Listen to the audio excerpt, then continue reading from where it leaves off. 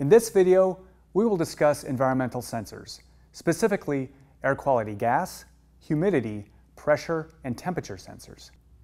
Gas sensors are utilized by determining air quality. By measuring a handful of the most common chemical compounds present in the air, volatile organic compound, or VOC sensors can have a good indication of the overall air quality. Humidity sensors detect relative humidity of the immediate environments in which they are placed. Most humidity sensors use a capacitive measurement for determining the amount of moisture in the air. There are many different types of pressure sensors available, including a gauge pressure sensor, which measures a pressure relative to the atmospheric pressure, a sealed pressure sensor, which measures a pressure relative to some other known and fixed pressure, a differential pressure sensor, which measures the difference between two pressures, meaning the sensor sees each of the two pressures at the same time, and an absolute pressure sensor, which is used for sensing the barometric pressure. Sensors can be used individually or as a cluster for applications.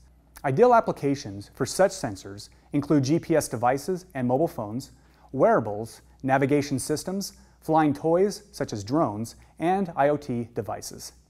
And when air quality sensors are added to smart building systems, engineers can implement early warning of the buildup of hazardous gases and chemicals. So let's take a look at a sensor evaluation board. For this demonstration, I'll be using a sensor evaluation board, an Adafruit Metro, and an Arduino Sketch. This device, created by Adafruit, is the BME 680 sensor evaluation board. This board uses the BME 680 from Bosch, which is a 4-in-1 sensor, including temperature, humidity, barometric pressure, and VOC gas sensing. The gas sensor is a metal oxide type sensor. Keep in mind that it provides one resistance value for the overall VOC content, so it cannot differentiate various gases. This evaluation board also has an onboard voltage regulator for generating 3.3 volts. And all the measured data from the BME 680 can be acquired using either SPI or I2C. For my setup, I'm using the I2C interface between the sensor evaluation board and the Adafruit Metro. So at this point, I'm going to download the Arduino Sketch. And this is the address here, Adafruit_BME 680. And I will download.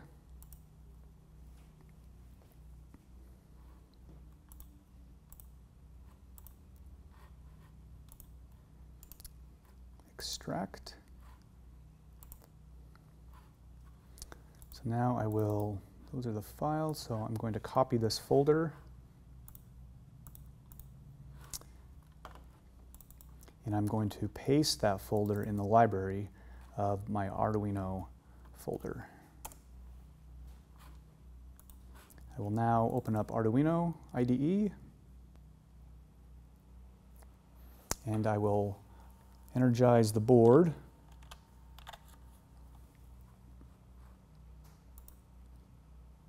So File, Examples, and then down here, and you should be able to see this Adafruit BME 680 library, and I'm using the bottom one, the test.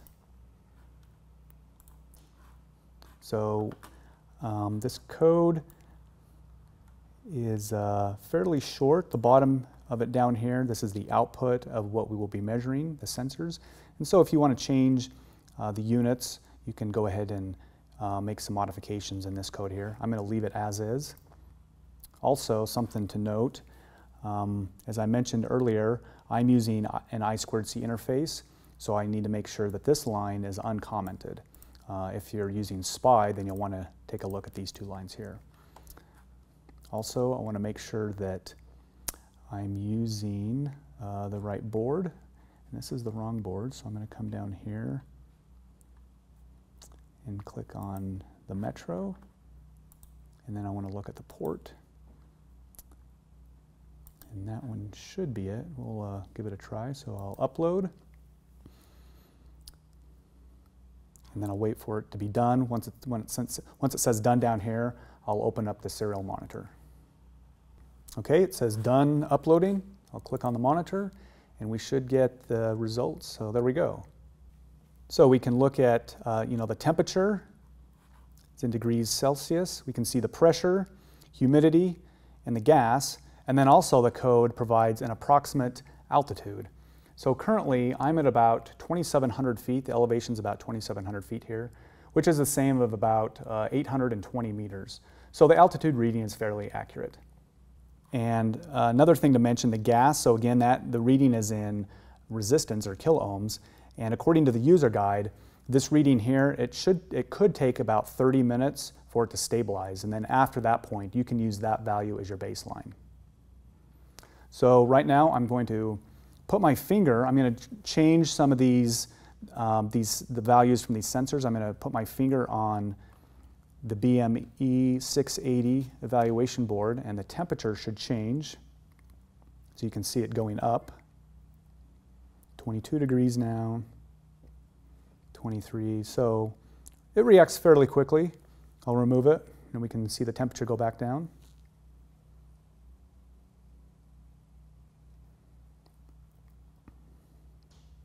So it's going down slowly. And then also, I'm going to influence the gas sensor. So again, gas is returned as a resistance value in ohms, and this reading is proportional to the amount of VOC particles in the air. And the higher the concentration of VOCs, that will make a lower resistance measurement. So I'm going to take this dry erase marker. First of all, if we look at the screen, the gas measurement is right now about 137 kiloohms. So I'm going to take this dry erase marker and put right near the sensor.